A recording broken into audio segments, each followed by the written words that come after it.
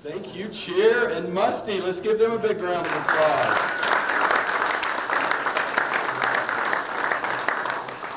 It's a great day to be a Mustang, isn't it? Well, I'm Jeff Armstrong, and it's exciting to welcome you here for a great day for Mustang athletics. Cal Poly is committed to Mustang athletics and fielding outstanding programs. This is about diplomas and championships. We all believe men's basketball can and will rise to the level of success that so many of our programs are currently enjoying. So to be sure, we're in it to win it, and we're in it for the long haul. We're in it to win it, and we're in it for the long haul. At Cal Poly, we have high expectations, both academically and athletically, for our student athletes. As I mentioned, we hope that every student athlete at graduation has a championship ring on their finger walking across that stage. We're doing pretty well in that endeavor at present, as we're at top of the Big West Commissioner's Cup, and our student athletes have a 92% graduation rate. That's worth a round of applause.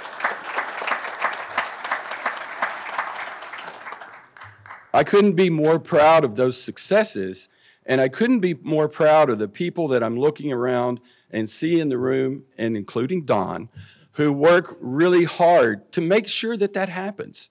The behind the scenes working and coaching academically, athletically, making sure they're fit, making sure their nutrition's right, taping, I could go on and on. I also want to thank our donors and supporters who provide that extra oomph, provide that extra encouragement, that cheer, and yes, the funding that helps us really move forward. I'm really proud of the process that we undertook to get to this point in leading us to our coach.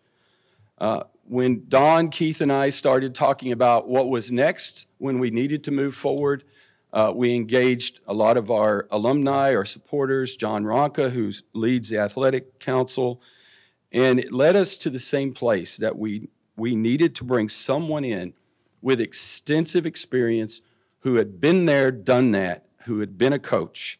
And I'm very excited where we are today. And I appreciate our athletic director, Don, as he received a lot of input.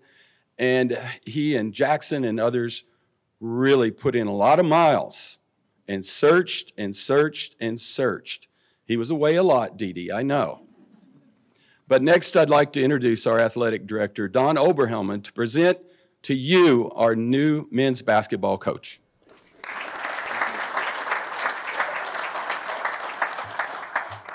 Thanks, Jeff. Ladies and gentlemen, please join me in welcoming our new head men's basketball coach, Mike DeGeorge.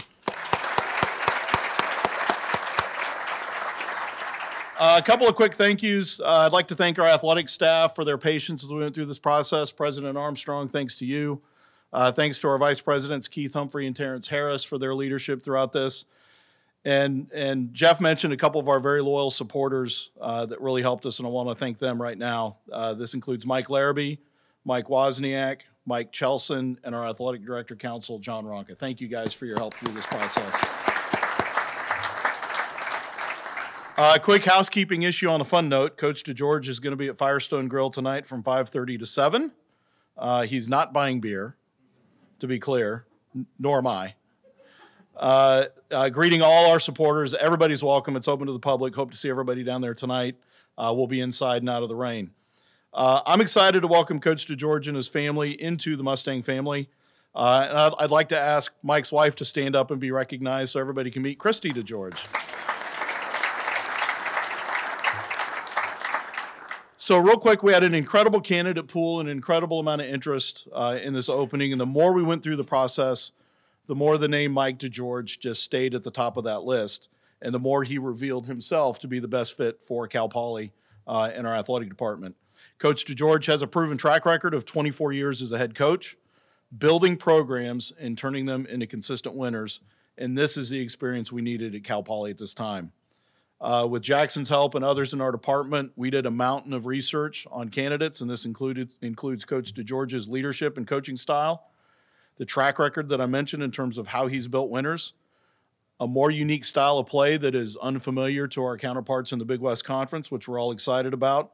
His team this past season was ranked in the top 10 for almost the entire season, ranked first in effective field goal percentage, third in three-pointers, averaging 86 points a game.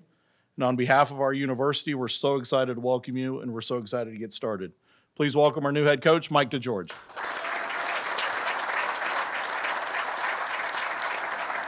Congratulations. I can't wait for you. Let's go off to the side and do the, yeah. You hold it up. Where's Owen? There's Owen right there.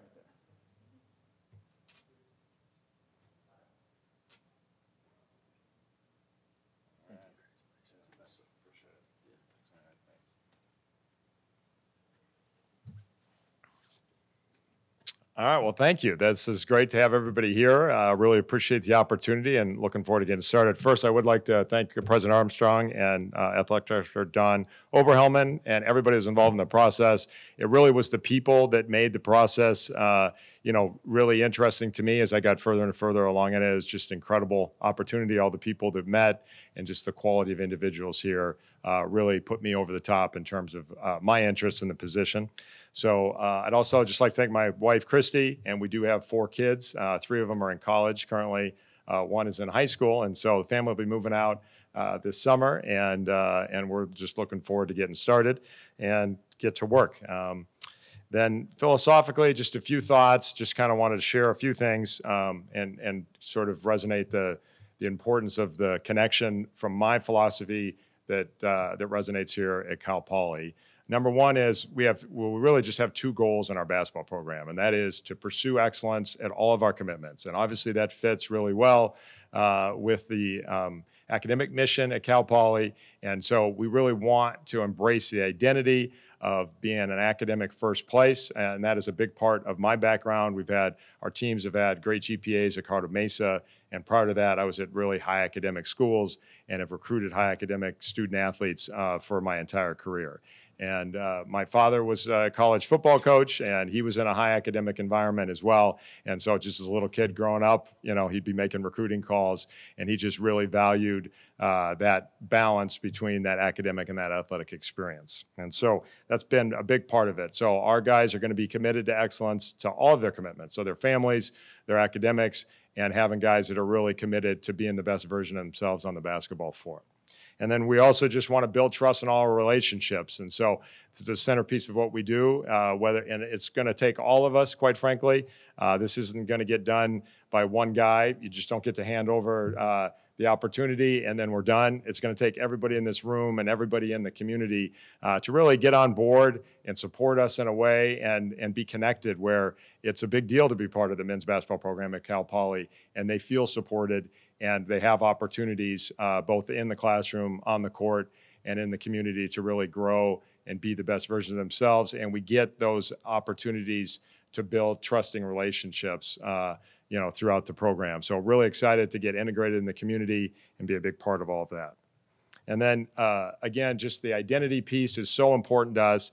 And one of the things will be very clear, I've been doing this a long time, and it doesn't matter the level, okay? You got to get your group committed to the right things. And so we're going to get guys that are committed to being great students. We're going to have a very clear identity in terms of what we do offensively. We're going to have a very clear identity in terms of what we do defensively and what the expectations are throughout their time here. And with that, like-minded people are drawn to each other. And what I've had over the course of my career is I've been able to draw great assistants who do the bulk of the work, if I'm being honest, okay?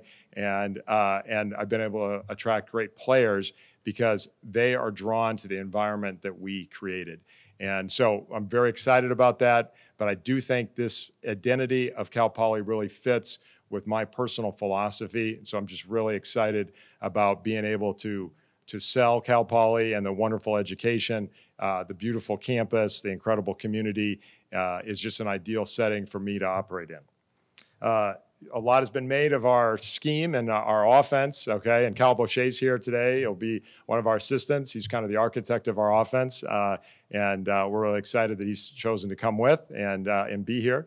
But I'm going to start with defense because I'm a defensive first guy. And so each of the 4 schools where I've been a head coach, statistically, at least one of those teams is the best defensive team in the history of the institution. And so it's at the core of what we believe is you got to be able to defend.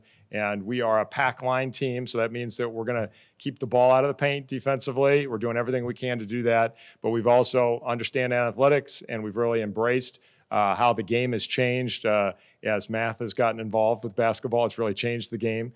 And so we would be kind of a hybrid system because we really now do a great job of taking away the threes and taking away layups. And then at the opposite end, offense, we're just about the exact opposite. We're only shooting layups, dunks, and threes for the most part. When you look at our shot chart, there's a huge arc around the three-point line. There's a giant cluster right at the rim, and it should be very few shots elsewhere. And that's the goal, and it's been very effective for us. And so just to add a little bit to what Don said before to understand the offense, first of all the analytics indicate that if you're playing fast, the best shots available in a 30-second shot clock come in the first 10 seconds of the shot clock. And that's at every level that you're at. It pretty much runs across the board. And so last year we shot 47% of our shots in the first 10 seconds of the shot clock.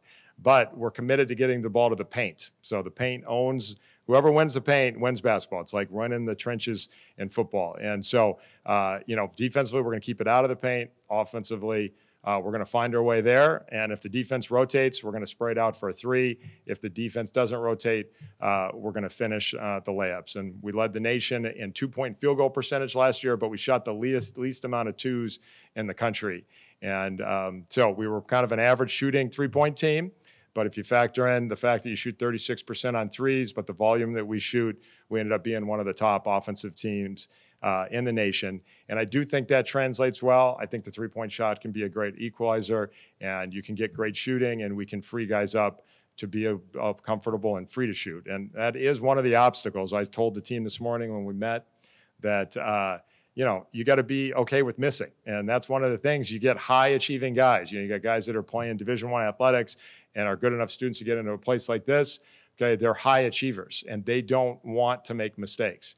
And one of the things you got to be okay with is the fact that it's not going to go perfect. We're going to miss probably 65% of our shots. We're only making 35%.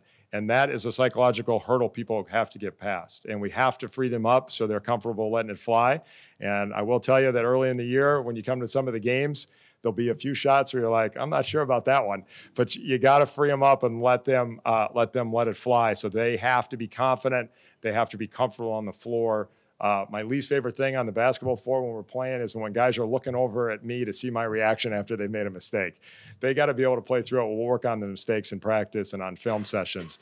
But we got to get them comfortable being on the floor, being able to compete in the moment, and ultimately everything we work for is their decision-making on the floor. And so we're excited about the group that's returning. They've been working really hard these last couple of days. They got a great attitude, and we're excited to put some pieces around them to help them have success on the floor. And then finally, I'm just a big growth mindset guy. So my whole thing is just about how can we just get a little bit better today? Let's just get a little bit better today. And the way I view my job and our process is I just need to, there are hundreds of decisions a day that you have to make. And you just got to get most of those decisions right. And if you get most of those decisions right, you're going to get a little better each day. And before you know it, you've made a lot of progress. And I've taken over, every program I've taken over was in a situation where, there was not a lot of hope. There was not a lot of hope. And so you just have to build it day by day. And before you know it, a lot of great things have happened. And, expectations are really unimportant to me, okay? It's more about us, the process that you go through. We have a proven system. We know how to coach the game. We know how to connect with people and build relationships. And if you do that, all of it comes together, and you just got to stay the course. And we're really excited about that journey. So thank you very much. Appreciate everybody's coming today.